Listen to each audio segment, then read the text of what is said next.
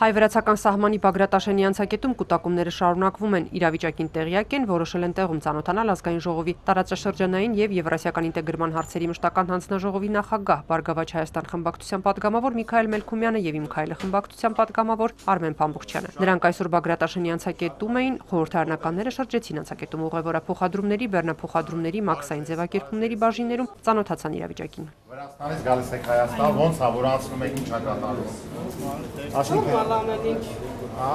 Ժամանակը ոնց է տևում, կարճ է, երկար է, հերթ կա, չկա։ Շատ բարի,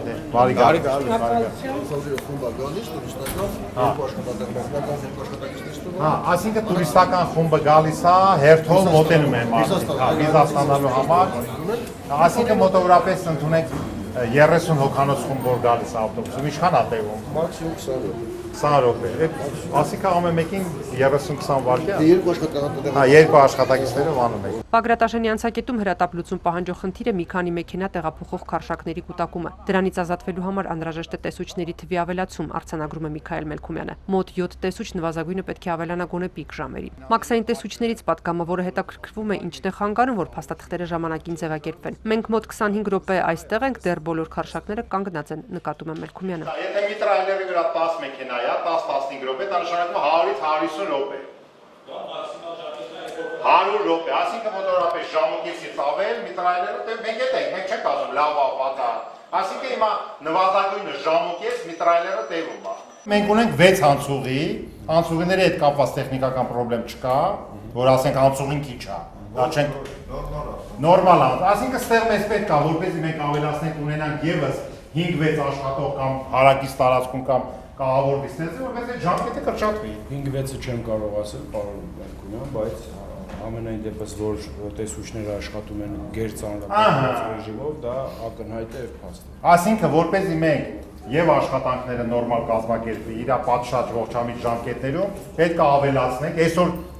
ես հենց հիմա ասում եմ Երևան, նույնիսկ ճանապարհից, ես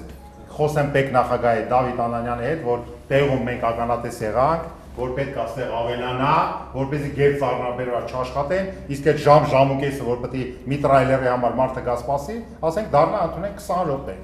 կամ 25 րոպե, այդ ազեւ, ուրիշ ձև չկա, պետք է ավելանա այստեղ։ Մելքումյանը հիշեցնում է, որ 2020 թվականից ԵԱՏՄ մաքսային դրույքաչափերն ավելանալու են, այդ պատճառով էլ ավտոներգրողները շտապում են գործող պայմաններով անընդհատ մեքենաներ կրել։ ԲՀԿ-ական պատգամավորը տեղեկացնում է, որ քննարկում են ԵԱՏՄ-ի եւ պատկան այլ մարմինների հետ, որպեսզի այդ ժամկետը երկարաձգվի։ Ավտոներգրողները մեծ քանակությամբ ավտոմեքենաներ են ներկրում, շարունակում, միայն ճանապարհին Երևանից այստեղ 3 ժամվա ընթացքում մենք մոտավորապես 10 տրայլեր տեսանք, դա անում է մոտավորապես 100 ավտոմեքենա, այստեղ կանգնած են եւս ուրեմն 5-6-ը, դա էլ, այսինքն օրական 300-400 ավտոմեքենա մենակ մտնում է, սա մեծ թիվ է եւ այս տարի ես արդեն պետք է արձանագրեմ, որ անցյալ տարվա 18 թվականի 67000-ը հատելա 70000 անցնում է։ Եթե սենց գնա մենք ունենալու ենք 140-150 մեքենա, որոնց վարի մեկին պետք է լուծում գտնենք, թե ինչ ալնում այդ բիզնեսով զբաղվող մարդկանց հետ։ Ինչ վերաբերում է բեռնատարներին, բեռնատարները վարորդներից մեկը ասեց, որ 3 օր կանգնած է արդեն այստեղ, նու թե թղթաբանության հետ կապված խնդիր կա, թե ինչ ձևակերպների, ամենադեպս այստեղ անելիքներ կա եւ պետք է մենք հաջորդ տարվա բյուջեի մեջ մտցնենք տող, որպեսզի այս աշխատանքային պայմանները ձախից որ երևում է, մեկ եւս այդպիսի տաղավար կառուցվի, եւս այդքան մի 6-7 աշխատակից ավելանան եւ հերթ չլինի։ Ազգային ժողովի տարածաշրջանային եւ եվրասիական ինտեգրման հարցերի մշտական հանձնաժողովի նախագահը խոստանում է հարց ուշադրության կենտրոնում պահել, հետեւողական լինել, որպեսզի խնդիրը հնարավորինս արագ լուծում ստանա։ Հասմիկ Օհանյան, Kentron։